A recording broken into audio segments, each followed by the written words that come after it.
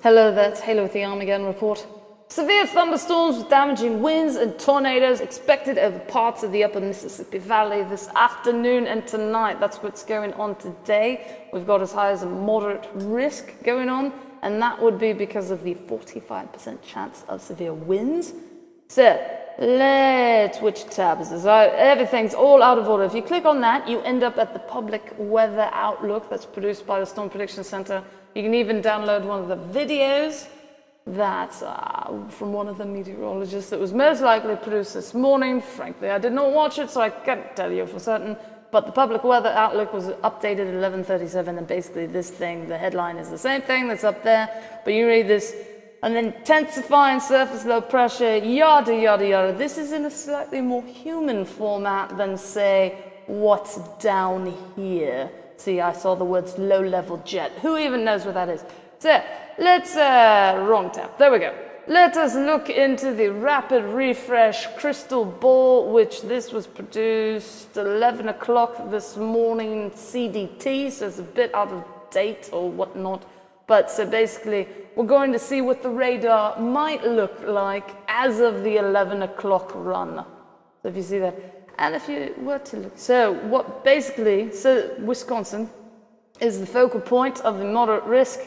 So basically what it seems to be shaping up for is a huge QLCS, quasi-linear convective system, a squall line, stuff like that. And in squall lines, generally what you see are damaging winds. I don't think you see hail as much, but damaging winds definitely. You might also see, generally, if there are tornadoes, they're generally brief and not very strong. I think they call them QLCS spin-ups or whatever. But you can have very strong tornadoes. I don't think you'd ever, I think like an EF3 might be the highest that there's ever been. So you can see a strong tornado, but the likelihood that you're going to see like an EF5 type thing that would flatten a town out of a QLCS, I don't think that's possible. Or if it's not, if it is possible, it's highly unlikely. Anyway, so winds basically is the point I'm trying to make, are the big threat today. So let's get back to here. So here's your moderate risk today, Wisconsin again being the focal point. Slight risk though, going all up around that. So let's look at, who knows what I'm on. Oh yes, here's the warnings that are in effect right now. Pennsylvania, that's not even part of it, has several severe thunderstorm warnings. And here, what we saw on that future radar loop already looks like it's shaping up to be a big QLCS. So it'll be booking through, basically, it looks like. So here is the wind map, where you can see there's your 45% chance. So basically what that means is if you pick any random point in this purple, pink looking area, there is nearly a 1 in 2 chance that someone at a random point in that area will see a severe wind event, or that someone within 25 miles of them will see a severe wind event. So that's pretty, I guess, bad odds. Depends on what your frame of mind is. It's good odds to see wind, but you don't want to have a damaging wind event. So hail, you know, by comparison, doesn't look as much of a threat at all. 15% for that. Tornado, however, again, Wisconsin mostly being the focal point, as high as a 10% chance. So again, that would mean that, like, pick a point, that means there's a 10% chance at that point, or someone within 25 miles of them will see a tornado.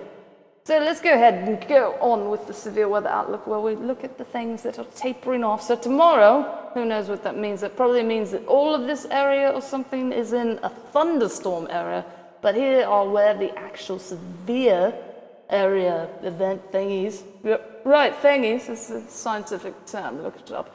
Yeah, 5% tomorrow. Here's where the severe weather is possible. This will be confusing because there's no thunderstorm areas yet on a day 3, but there is this 5%. However, let's quickly skip ahead to the medium range stuff. Starting May 27th, day 4 and day 5. So again, we're back to actually having stuff on the map. So this would definitely be something to pay attention to. So May 27th here, at least as of now, that's what's been predicted, and May 28th. So now we're back all the way up to talk about Hurricane Bud. There he is. He has made his appearance. This is the first time, at least for me, that I'm seeing him being called a hurricane instead of a tropical storm. So where's Bud going? Who knows? Bentley? I don't know what the blue thing is, do they? No, I don't know what the blue thing means. Maybe that means when it's going to make landfall. So it looks like Bud, potentially going to be hurricane strength when he makes somewhat of a landfall on Mexico, but then apparently going to book right back out and say, oh, I've seen the country, okay, I'm off to the next one, but I'm going to die in the ocean or something. And then in the Atlantic, 40% chance of tropical cyclone formation.